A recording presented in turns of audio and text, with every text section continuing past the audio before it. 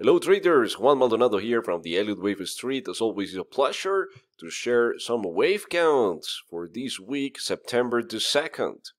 Here is the Apple stock, is one of my favorites for the week. After the first retrace, the price did this double zigzag pattern, WXY, and then we have the price building this 5-wave sequence down to complete the wave 1, and after that a 3-wave sequence up for the wave 2. Look, precisely the 2 attempts of the price trying to cross the old trend line, and both failed. So when the price is doing this last attempt, look what happened. If we trace the resistance now acting as support, so the price tries and reverse. So what if we sell below this low? That will be below the 206 area, the minimum target 201, the next target 192. And if we have a breakout, a strong breakout of this low, then Apple, it's likely to go lower. On the daily chart they have a target around the 135, and if that happens, then we are going to have a great opportunity to buy Apple at the best discount. But for now, for this week, let's focus on these 200 area and then the 190.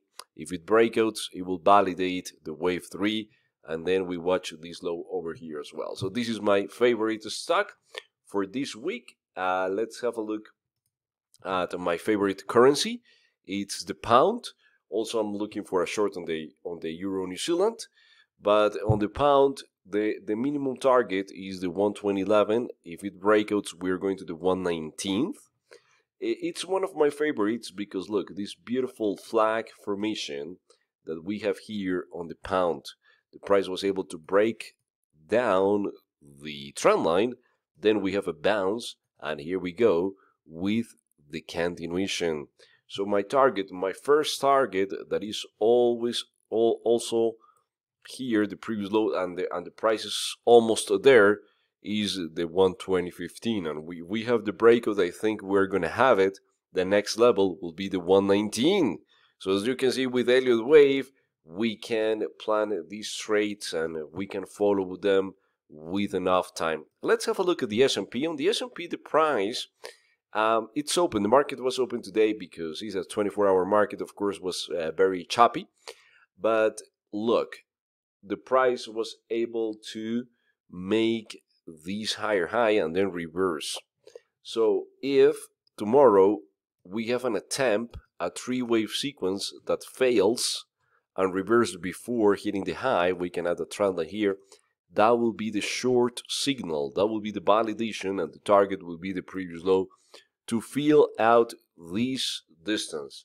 So let's get ready, because if that's the case, we can follow the market to the downside, and the target for this week, I have it at the 27.74. And if it breakouts, fantastic, because then we can just follow the market to the downside.